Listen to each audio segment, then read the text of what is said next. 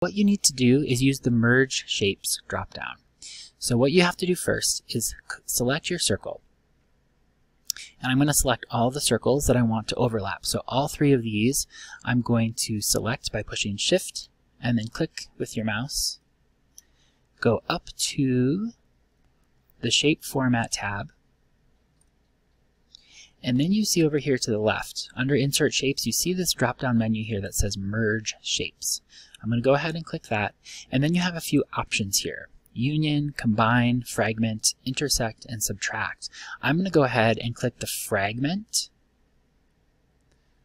And what this Fragment button will do, once I click it, it will actually fragment the three overlapping circles so that each of the individual sections that overlaps is its own individual shape. You can see I can select each individual one